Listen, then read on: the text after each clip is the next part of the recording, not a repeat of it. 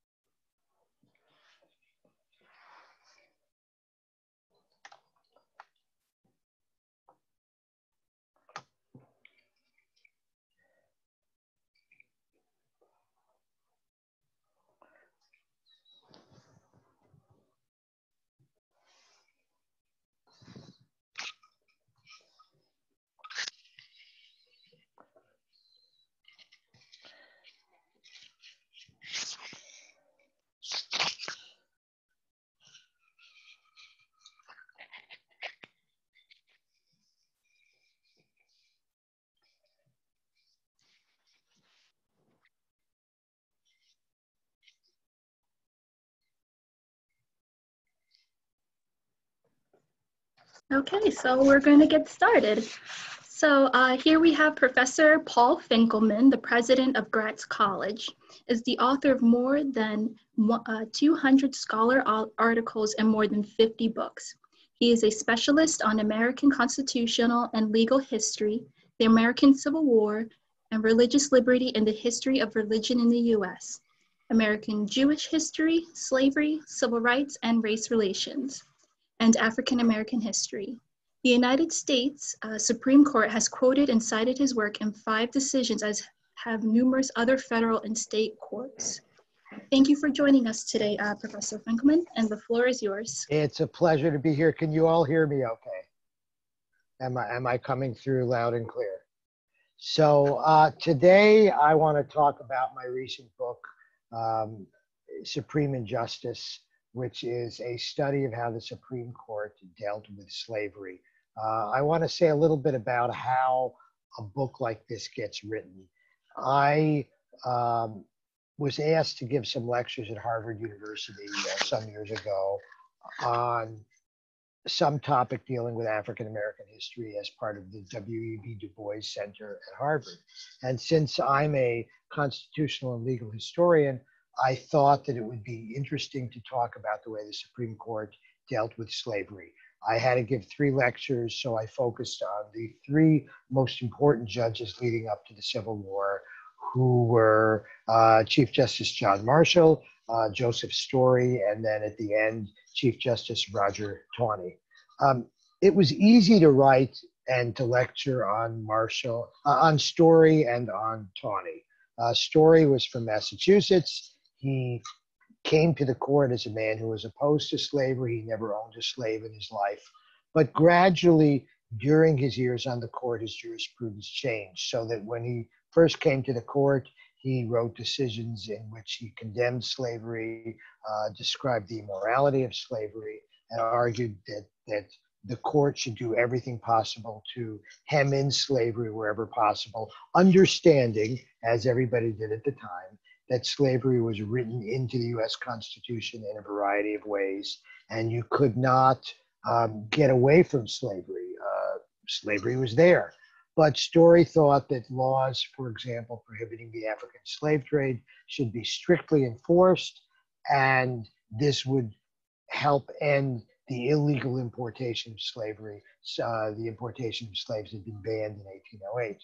However, by the end of his career, sadly, Justice Story had become a tool of the slave owners. In his most important decision on slavery, his last decision, called Prigg versus Pennsylvania, Story basically said that a slave owner had a right to capture a fugitive slave anywhere that a slave owner found that slave without necessarily bringing that person before a judge. And so this would have created all kinds of possibilities for kidnapping, because any Southerner could go to Southern Pennsylvania, grab a free Black person and say, "This is my slave. I'm taking the person back to the South."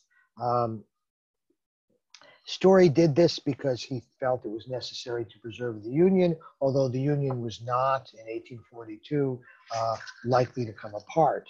I think Story mostly did this because for him, Black lives did not matter. Black freedom did not matter. He was not concerned about these things. Although he considered slavery an abomination, he didn't think that whether a free Black was kidnapped in Pennsylvania mattered in the long run to the stability of the United States. Chief Justice Taney was, of course, easier to write about because he is the man who wrote the Dred Scott decision, and that is generally considered to be among the absolute worst decisions ever given by a Supreme Court justice. In Dred Scott, Taney says that Black people have no rights that whites need to be just respect. He says that Blacks can never be citizens of the United States, even if they're free. This is an odd kind of result because by the time Taney wrote this decision in 1857, Blacks could vote in a half a dozen states. Blacks voted for members of Congress, Blacks voted for governors, Blacks voted for presidential electors. We've just had a presidential election. There are people who worry about non-citizens voting in presidential elections, but Chief Justice Taney said that a Black in Massachusetts or a Black in New York or a Black in Rhode Island or New Hampshire or Maine or Vermont could vote in a presidential election, vote for a presidential elector, vote for a member of the House of Representatives, even though Taney said these people can never be citizens of the United States, even if they're born in the United States.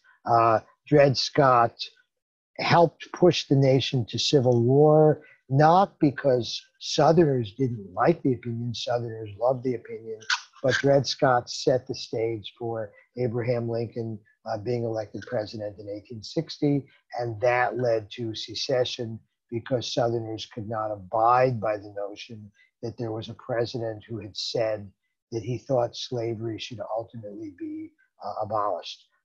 Lincoln had said that slavery should be put on the road of ultimate extinction, and this was enough for Southerners to leave the United States. If any of you think that secession was about states' rights, if you think it was about a Northern industrial society oppressing a Southern agrarian society, go look at the documents produced by the secession conventions.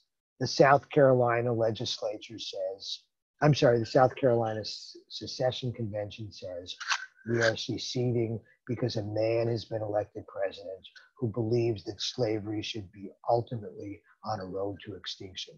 Texas says it joined the Union because slavery would exist forever in Texas. And because Lincoln's elected, they're getting out of this union. So it was easier for me to write about Taney, and it was easier for me to write about Story. But then I had to write about Chief Justice John Marshall. And that proved to be a problem for a while. Every biography of John Marshall essentially said the same thing. The biographers said that John Marshall owned very few slaves, that he didn't like slavery, that he heard very few cases on slavery, and he went along with slavery because it was part of the country. And they would say he went along with slavery in his personal life because he owned a big house in Richmond and he needed servants. And in those days, the only servants you could get were slaves.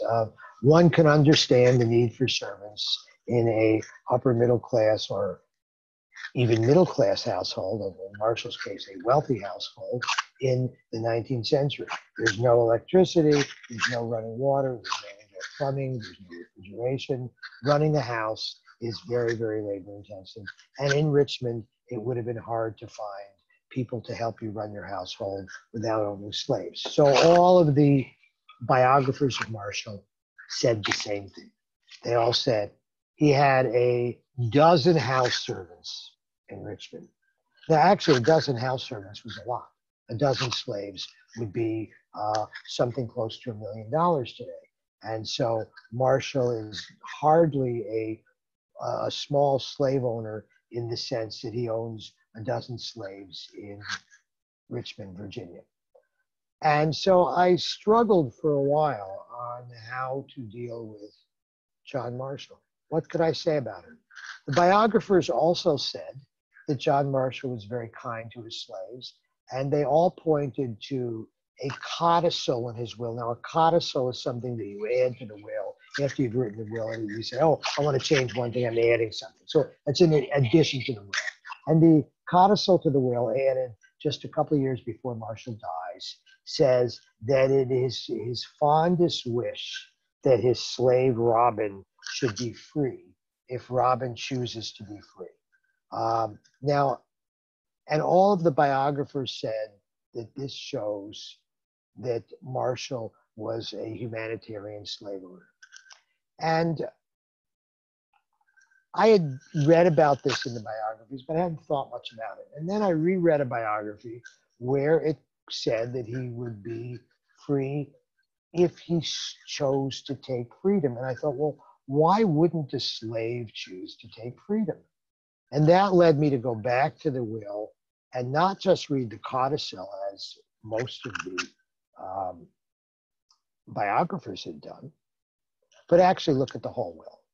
So the codicil was interesting. The codicil said, it's my fondest wish that he becomes free if that's what he would like.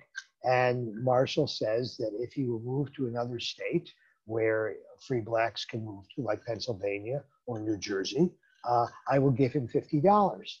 And if he will move to Liberia in Africa, I will give him $100. Now, $50 would have lasted a couple of months, maybe 3 months in those days. $100 in Liberia would have lasted a long time.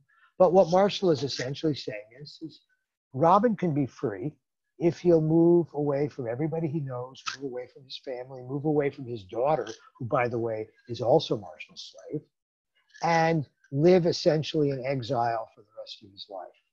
Now, Robin could have stayed in Virginia, but to do that, a local court would have had to give Robin permission to stay in Virginia. Marshall's a great lawyer. He's a very, very wealthy man. He would be, by today's standards, a multi-millionaire. At one time, he owned 200,000 acres of land in Virginia. You can only imagine what 200,000 acres of land is worth. Marshall owns bank stock. He has money that he's lent out at interest. He owns stock in canals. He owns stock in this new invention called the railroad. He's a shrewd businessman. He has land all over Virginia. He could easily have hired a lawyer to go into court and allow Robin to become a free resident of the state of Virginia. No judge would have denied John Marshall the right to allow his former slave to stay in Richmond. But Marshall doesn't do that.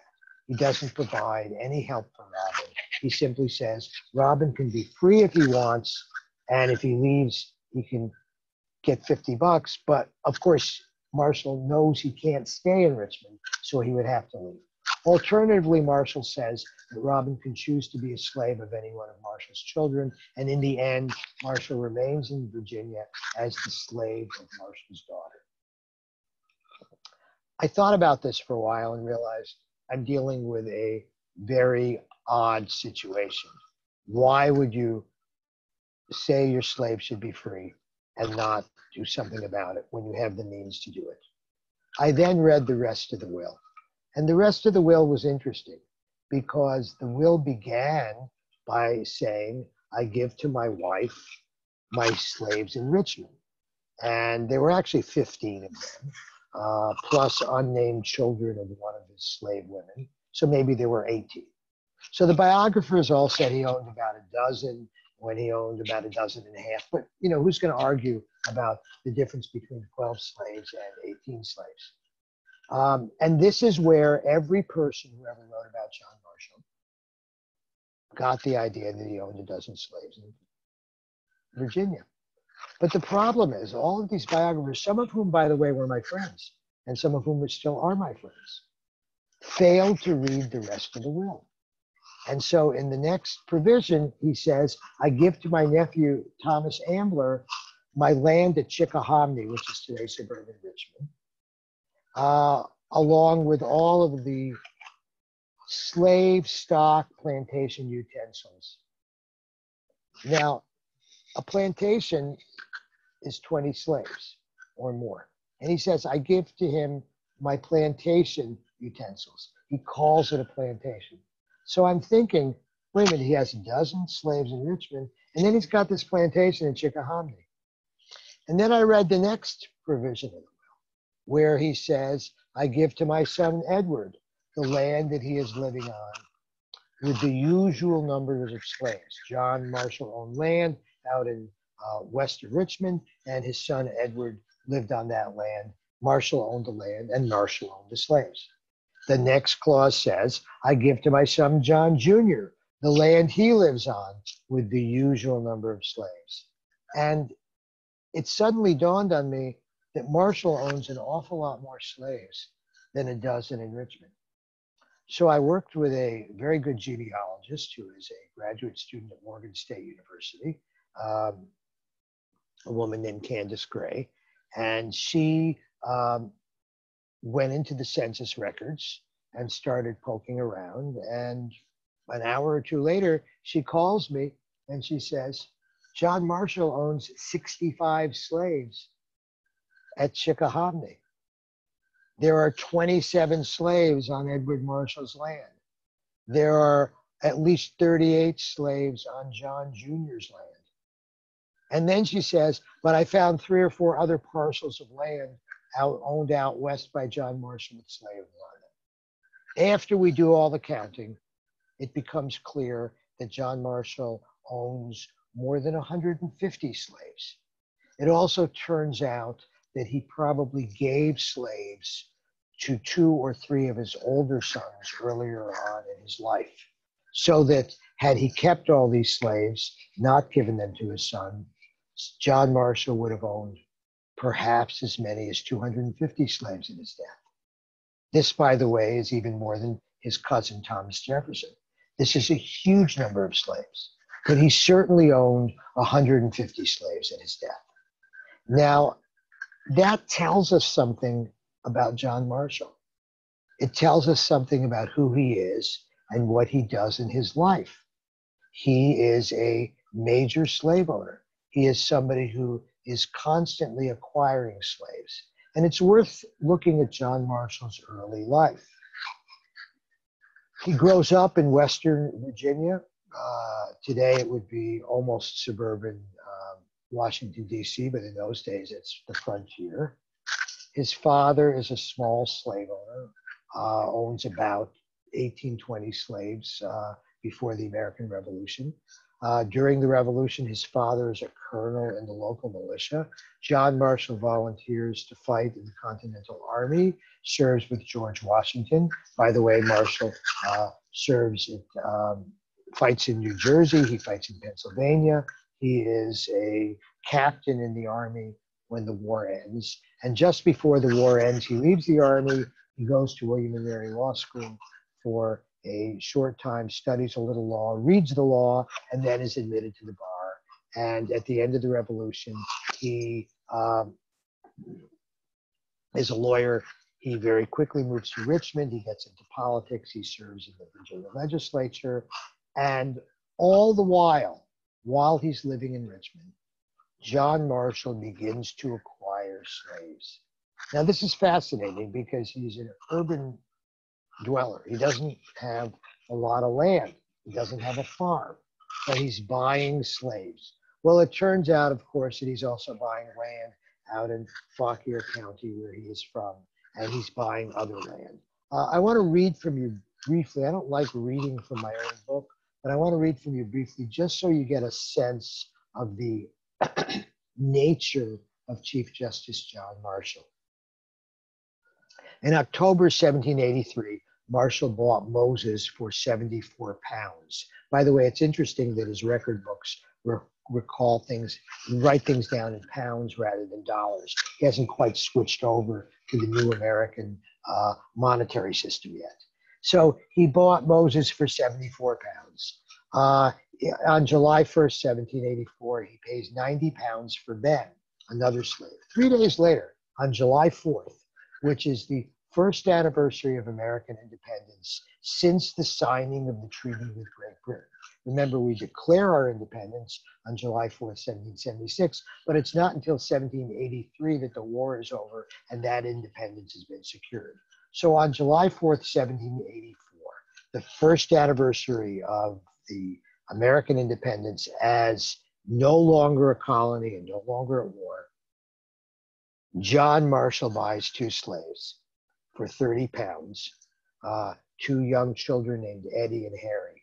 He also pays 20 pounds as a down payment for 2 other slaves. So how does John Marshall, the soldier of the Revolution, a man who fought for the liberty of the American people, how does he celebrate American liberty? By buying other human beings. In September, he pays 25 pounds for unnamed and uncounted servants. In November, he buys Kate and Esau. In 1784, he buys Harry, but does not record the price. And his record books continue on like this, well into the early 1790s, constantly buying slaves. In November 1786, he pays 50 pounds for 2 slaves. In April 1787, he buys Israel for 55 pounds. And in May, he pays 55 pounds for a woman bought at Gloucester and her child. He doesn't say if the woman might have other children. He doesn't say if the woman might have a husband. He doesn't care. These are simply property. These are simply people who are used as property for John Marshall. He doesn't see them as people, though. He sees them as property. And I think this is telling. This tells us something about the founding of America. It tells us something about how America is created. And sadly, it tells us something about John Marshall, who, if you ask any lawyer, if you ask any judge, if you ask any law professor, will tell you he was the greatest Chief Justice we ever had. And in fact, if you look at all of the writings on John Marshall, he's always called John Marshall, the great Chief Justice. You begin to think that his first name is John and his middle name is the great Chief Justice and his last name is Marshall. Everywhere he's the great Chief Justice. There's a statue of him in front of the Supreme Court building. There's another statue of him inside the Supreme Court. He has been on postage stamps. He has been on currency. There is a commemorative silver dollar for John Marshall. Everywhere we look, there is John Marshall. And in many ways, he's a great jurist.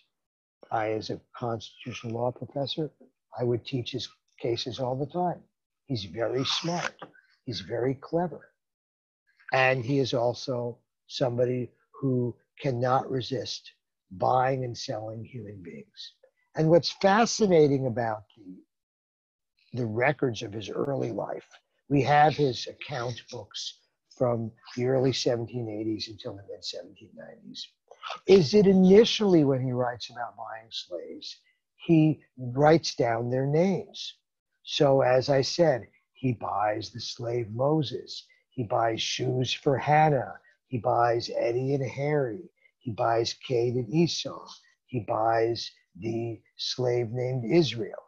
But gradually, he stops even writing down their names. So he writes, he bought a woman, he bought a Negro man, he bought 2 slaves.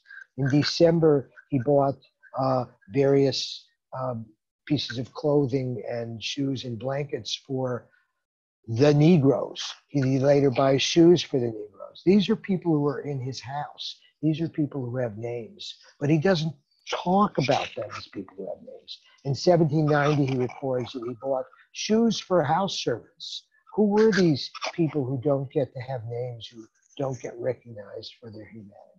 At one point, he says he bought blankets for Ben and Moses, and he purchased Hannibal for 70 pounds, and he purchased Negro Bob for 50 pounds. But then at another point, perhaps illustrating Marshall's shifting from seeing slaves as people with names to seeing them as mere investments, he writes in his financial record book that he paid 130 pounds for Dick and others. He doesn't say who the others are. So for some reason, Dick gets his name put in there, but nobody else does. This is John Marshall. This is this young slave owner in the 1780s and the 1790s.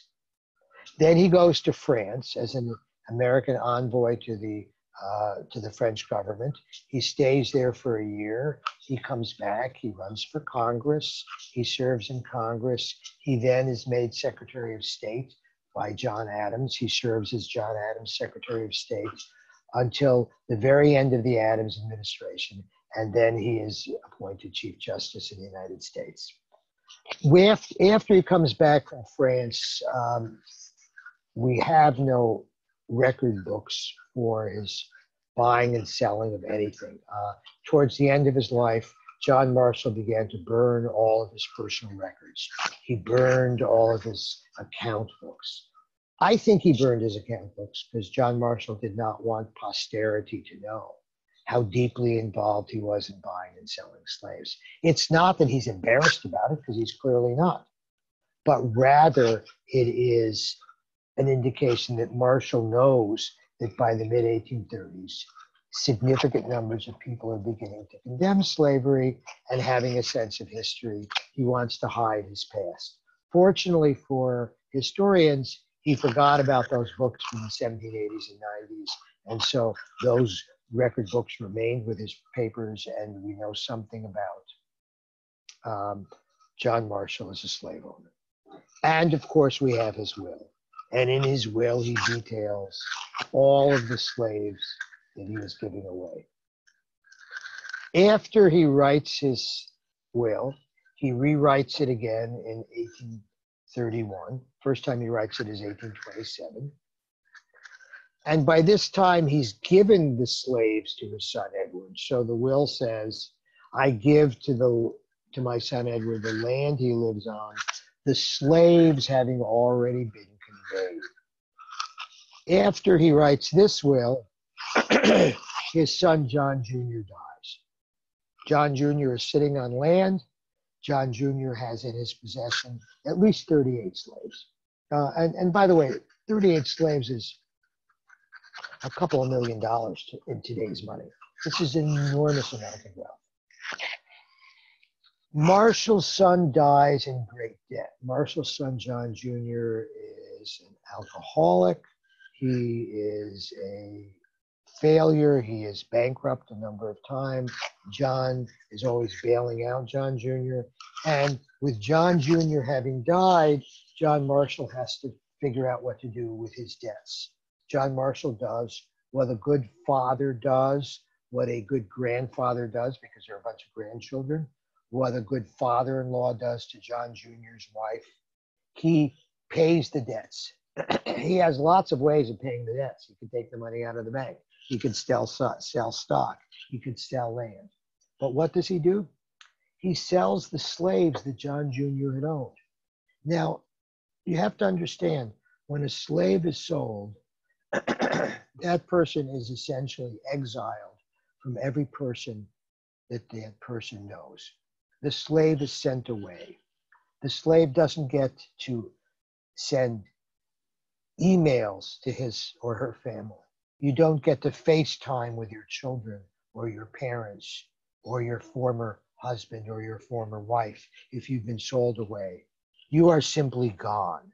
The cruelest thing a slave owner could do was to sell a slave away from all of the people that the slave knew. The 19th century is a rough century. Slaves are whipped, but by the way, so are sailors, so are soldiers. Flogging is common in the United States Navy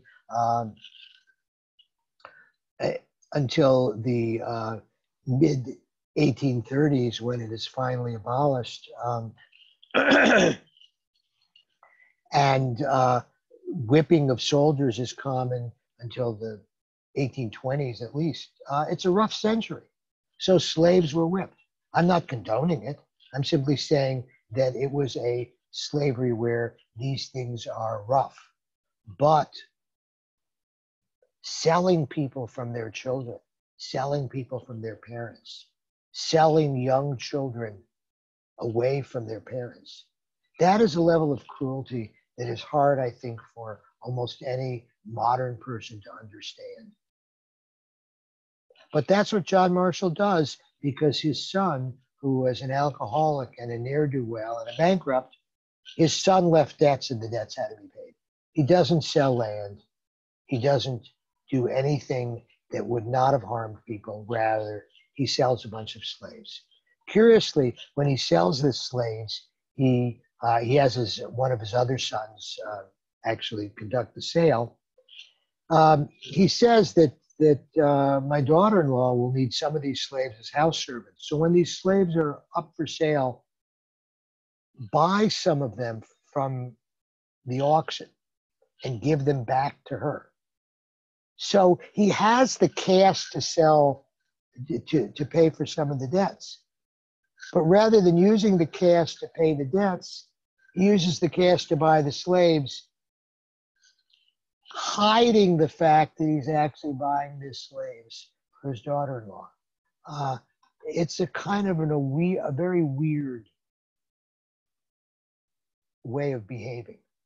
I want to now turn briefly to John Marshall as a justice, because he serves on the Supreme Court longer than any other Chief Justice. He joins the court in 1801. He dies in 1835.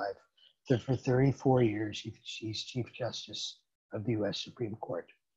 The biographers, who all loved John Marshall, always said he heard very few cases involving slavery. And I took them at their word, because these were good scholars, and didn't think much about it. But when I started looking at the wills and started looking at all his slave owners, I thought I better look at his cases in a new way. And of course, with electronic searching, it was very easy to put in a search for the database of all Supreme Court decisions to get every case where John Marshall is on the court with the word slave in it. And about 70 cases show up. This is a lot. This is essentially 2 a year. Now, many of them are not really about slavery. The word slave is simply in the case in some way.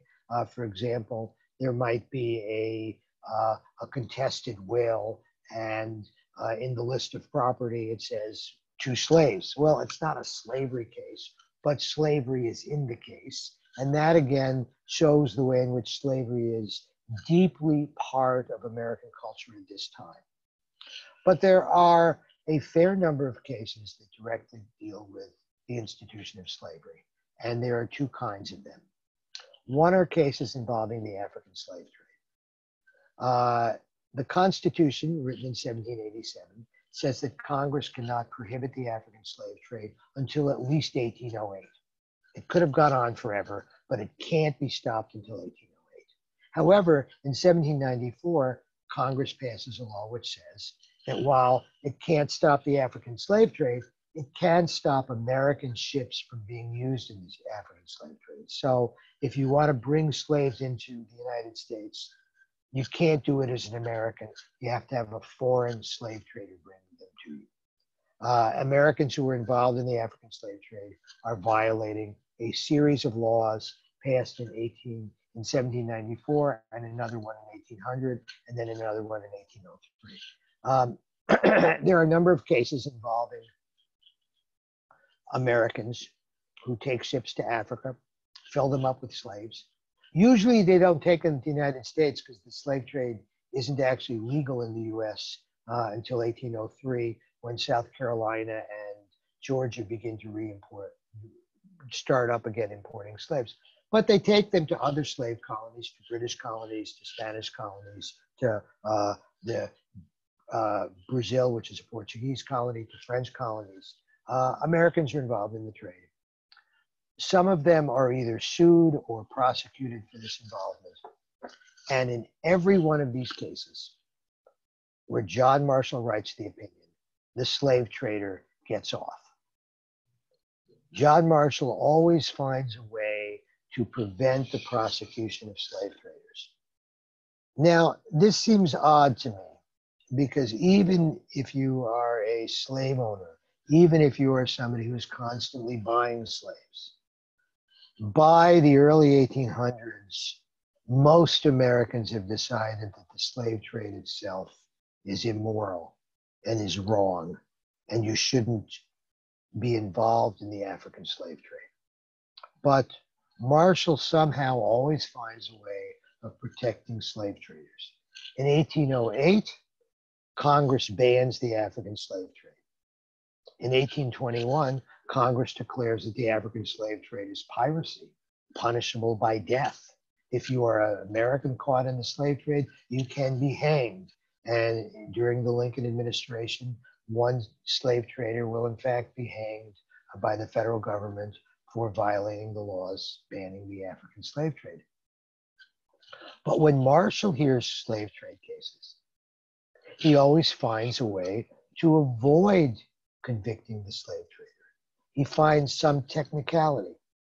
I'll give you an example because it's a New Jersey connection. There is a man who owns a ship who leaves either New York or Perth Amboy. We're not sure which. That's the New Jersey connection, and sails for New Orleans. Under federal law at the time, when you leave a port, the supervisor of the port will inventory what is on your ship. So if you're leaving the port with wheat from New York and some manufactured good from New Jersey and lumber from Massachusetts, the port authorities in either New York or in Perth Amboy inventory what's on the ship. And then when the ship gets to its destination, in this case, New Orleans, the port authority inventories it again. Why? To prevent smuggling, to prevent people from going out into the Atlantic Ocean and taking illegal goods and bringing them on these ships and then smuggling them into the United States and not paying import taxes. Because you don't have to pay an import tax if you bring something from New Jersey to Louisiana. But you have to pay an import tax if you bring something into Louisiana from another country. In addition, these inventories are done to prevent illegally bringing slaves into the United States. Because what happens is a ship from New York sails out into the Atlantic and rendezvous with a ship full of African slaves. And those slaves are then put on the ship from New York. And the ship from New York with a U.S. flag, and therefore is not likely to be stopped, and has papers which says it's going from New York to New Orleans, it doesn't appear to be involved in the African slave trade, that ship can then go to New Orleans and sell the slaves. So there's a case like this. The ship takes on slaves in the Atlantic, it gets to New Orleans, and it's prosecuted. There's a similar case like this where the slaves are brought into South Carolina. In these cases, Marshall says we can't prosecute them because we do not know where the ship left from. Why? Because the ship didn't clear the port authority properly. And so he says, since we don't know where it's from, these may have been American slaves that came in, and so we're not going to allow the prosecution. Marshall does say you can go back and try to find this evidence, but the indictment is bad because the indictment says the ship either left Perth Amboy or left New York City, and the indictment has to choose which place it left from. So the slave trader doesn't get prosecuted, doesn't get convicted, doesn't get punished for buying and selling human beings. In a very famous case called the Antelope, a ship full of slaves, fresh from Africa, illegally brought to the New World, ends up in Savannah. The question is, what is the status of these slaves? American law clearly says that the status of slaves illegally brought into the United States is that they are free and they should be returned to Africa. The American government should put them on a ship, not in chains, but as free people, and take them to Liberia where they can be free people. But Marshall says, no, we're not going to do that in this case because these slaves were brought by pirates. They were brought by people who didn't take them from Africa, and that they're actually owned by Spanish or Portuguese slave owners, and it's legal in international law to bring slaves to Cuba or to Brazil. He says that while the slave trade is an awful thing, it doesn't violate natural law. And I'm sorry, he says the slave trade does violate natural law, but he says natural law cannot be used in an American court. Natural law doesn't apply to the United States. And so we're not going to free these slaves. Rather, we're going to give them to Spanish or Portuguese businessmen who claim that they are the owners of them. The only problem with this is the U.S. statute doesn't say any of this. The U.S. statute is very clear. If you bring the slaves into the United States, they're free. You can't smuggle them in. Pirates can't smuggle them in. It's a very odd decision, and it is only explainable if you understand that John Marshall has a soft spot for slave traders. It's curious, by the way, 2 years later in a case involving bankruptcies, John Marshall says that New York State's bankruptcy law violates natural law and therefore it's unconstitutional. So in a slave trade case, you can't say the slave trade violates natural law, but in a bankruptcy case, because John Marshall, of course, is a person who lends money out, so he's concerned about bankruptcies. In a bankruptcy case, you can say bankruptcy laws violate natural law. It's inconsistent, but that's who he is when it comes to slavery. I want to talk about one more kind of case, and then I want to take questions if there are any, because I know all of you have been very, very patient. As Chief Justice, Marshall hears 14 cases involving slaves who claim to be free. They claim to be free because they were, in most of these cases, brought to the District of Columbia, Washington, D.C., in violation of local law. Washington, D.C. is governed very weirdly. Half of Washington, D.C. is governed by Virginia local law and half by Maryland local law, because initially half of Washington, today the city of Alexandria, Virginia, was part of Washington, and the rest of Washington came from Maryland. So both Maryland and Virginia law prohibit the importation of new slaves. You can own slaves, you can sell slaves, you can buy slaves, you can export slaves, but you can't import them into the States. And so there are a dozen or so cases in which people were illegally bringing slaves into Washington, D.C. and not properly registering them. If you move into Washington, you can bring your slaves with you. But if you already live there, you can't import new slaves. And so these are cases in which people moved into Washington, D.C. and didn't register their slaves properly. In a number of these cases, juries in Washington, D.C., juries made up of white men, most of whom are probably slave owners, reached the conclusion that the slave is free. In one case, the jury simply says, look, he was imported by somebody who claimed to be moving to Washington. He wasn't registered. The law requires that he be registered.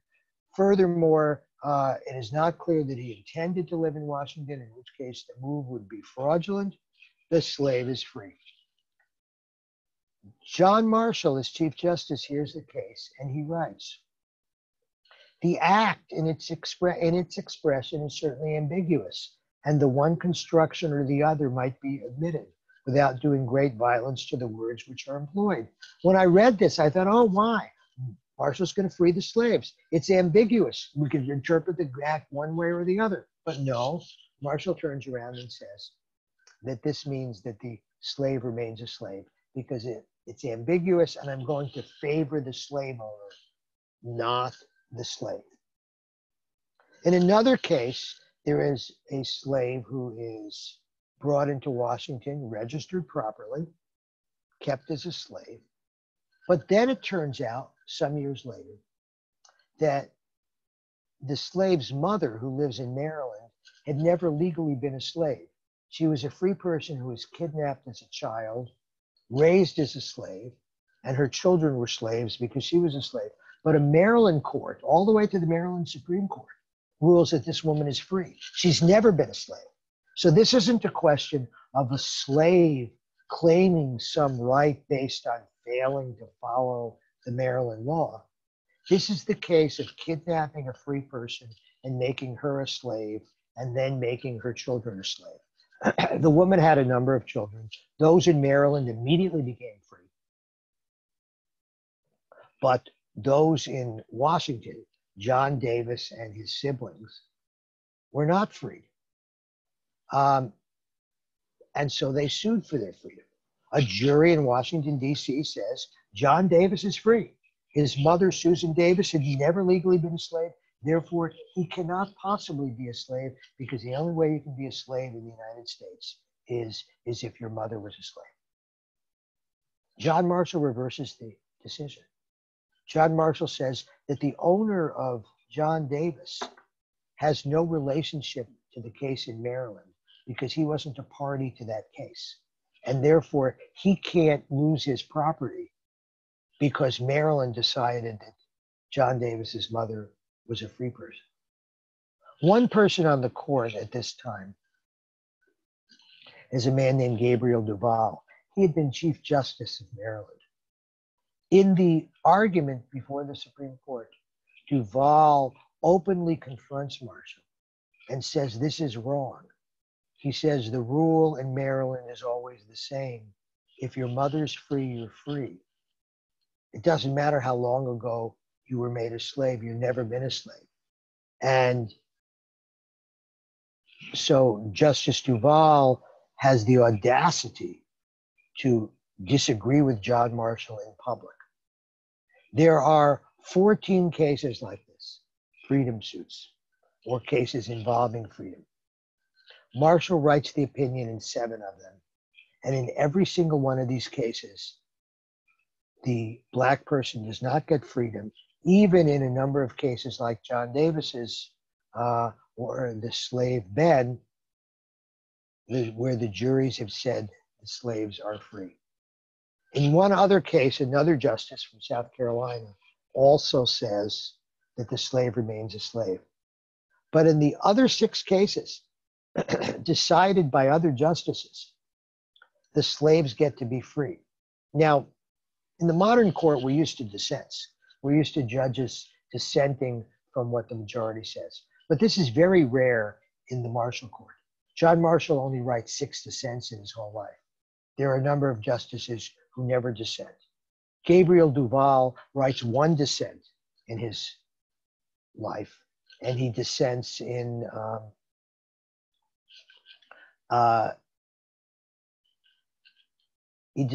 one of these slave cases. Actually, I take that back. He writes another. He dissents in another case, but doesn't write an opinion. But in one of these slave cases, he writes a very long opinion attacking Marshall. When Marshall has a majority of the court behind him, he always decides in favor of the slave owner. When he doesn't have a majority of the court, he doesn't write the opinion, but he doesn't dissent because dissents are not used very often. But it's very clear that when Marshall, towards the end of his career, can no longer control the court, other justices decide in favor of freedom. Marshall never decides in favor of freedom. I would end with this. I've been talking for a while now, and I would love to get questions if there are any. I would end with this. John Marshall is a man who, throughout his life, is buying and selling human beings. He markets slaves. He buys slaves. By the way, he wrote a biography of George Washington. He's the first person to write a biography of George Washington. George Washington is his hero. George Washington says, after the American Revolution, somebody asks him if he ever sells slaves. He says, I do not take men to market like cattle. Washington never buys and sells people. And at the end of his life, Washington frees all of his slaves in his will. John Marshall never learns from George Washington. He takes men to market all the time. He buys human beings. He sells human beings. He's constantly acquiring new slaves. And I think that when he goes to the Supreme Court, he sees himself as the protector of slave owners because he is one of them. When he hears these cases like John Davis, whose mother had never been a slave, I'm sure Marshall is thinking, well, I could have bought John Davis, and then I would be in the position of losing my investment because I didn't know that John Davis's mother was actually free. And so his sympathies and his jurisprudence are always with slave owners.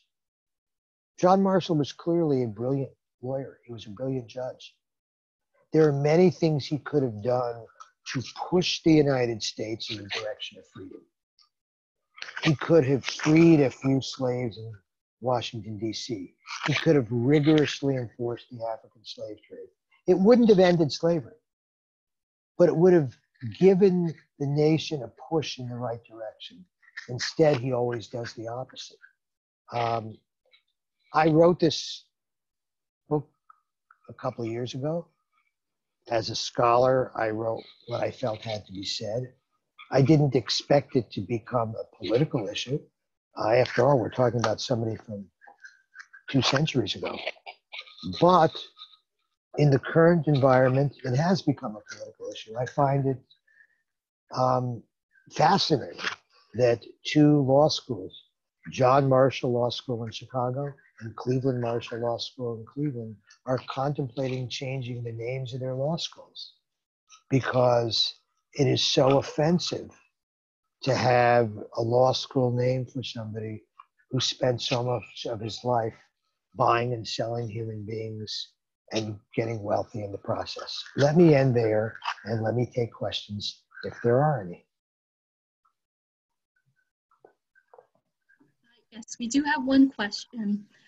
Why do you think history looks upon Justice Marshall so kindly when it seems that he was hypocritical and behind many of his peers / other courts morally?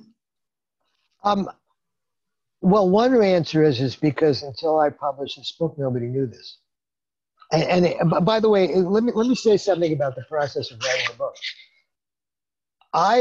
You start writing a book by reading what other people have said about the subject. So I read a bunch of biographies of John Marshall. They all said the same thing. You know, he owned a dozen slaves. And at the time, owning a dozen slaves was what rich men did in Virginia. It made him no different than any other Virginian. And of course, compared to Thomas Jefferson's 200 slaves, a dozen slaves wasn't a lot. And so I accepted what the biographer said because why would I challenge them on this? It was only after I dug into that will that I realized there's something weird going on. And by the way, when I discovered the plantation at Chickahominy and that there were 65 slaves there, which is a lot more than a dozen, I wrote to one of Marshall's biographers and I said, I've discovered this. What do you think? This is somebody who said he owned a dozen slaves in Richmond. And the biographer wrote back to me and he said, I was so fascinated by what you said that I went onto Ancestry.com to look for myself, which is to say he didn't believe me. He didn't want to believe me. And he came back and he said, you're wrong. He didn't own 65 slaves in Chickahominy. He only owned 62. You're counting the overseer, his wife, and his child. Okay, so I'm wrong by 3. I said 65, and this was in a private communication, and it's only 62. He's wrong by 74 or more because he says he only owns a dozen. This is the mentality of some of the scholars. They dig in. They have created this myth of John Marshall, who's almost godlike. He's above normal human activity. And so we don't want to undermine his reputation. By the way, there has been a new biography that's come out since mine my book, and that biography says he owned a lot of slaves. So maybe the understanding of Marshall will change. I think that the story of John Marshall is important because it helps us understand who we are as a nation. And it also understands how we deal with our past. There's a lot of the American past that is wonderful, and there's a lot that's ugly. And you can't sweep the ugly under the rug and say it didn't happen. What you have to do is confront it. You have to talk about it. I quite frankly don't care if John Marshall Law School in Chicago changes its name. I do care if John Marshall Law School has a very serious conversation about who John Marshall was. We can still say he's a great Chief Justice. Many of his opinions are still valid understandings of the Constitution. We can still say that his work as a judge in cases not involving human liberty is very important and very valid for us. We can say that as Chief Justice, he made the Supreme Court into a co-equal branch of the legislature and the executive branch. That's all true. But you don't then say, let's not look at the other stuff. Let's not look at his slave jurisprudence. Let's mislead people about his slave jurisprudence because it doesn't fit into the narrative we want. And that's the issue that the American people are facing today. I hope that answers the question.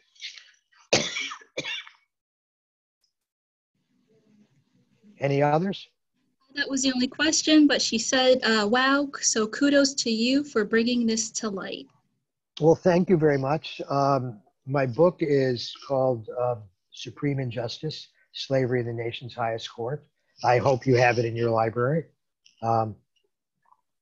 I suppose I should plug it. You can buy it on Amazon or directly from Harvard University Press. I try to write in a way that non-specialists can understand because I think these are important issues. And I thank the library for giving me the opportunity to talk about these issues to a wider audience, because I think these are things that Americans have to come to terms with. It's not just historians or law professors or lawyers. It's our heritage. We need to embrace our heritage, but we need to understand what we're embracing. And where what we're embracing is ugly, we need to confront that. And we need to say, okay, we can do a better job. We must do a better job. So thank you. Thank you. So I think that's it for today. So I'd like to thank you very much, Professor Finkelman, for your time in this very informative webinar.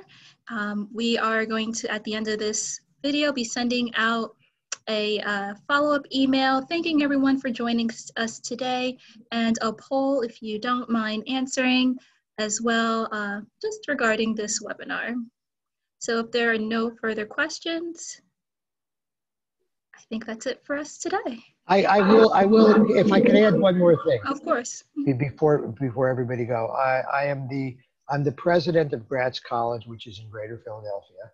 Our website is gratz.edu, and we have an annual event every year, which is normally a dinner and a fundraiser. But because of COVID, our annual event will be online on December 2nd. And it is open to anybody who wants to register for it. So I urge all to gratz.edu and register for our annual event. And here's why: because at this annual event, we will be giving an honorary degree to CNN's Jake Tapper, and I will be interviewing Jake Tapper. And I will be interviewing Jake Tapper about all of the monumental events that are taking place right now in the United States. And I invite you to watch the interview. This will not be taped, so the only time you can catch this interview if you come to Gratz College online and watch it. It's free to the public, and I invite all of you to join us there. So thank you. All righty. And thank you very much. Thank you. Bye. Of course. Bye-bye. Have a good one.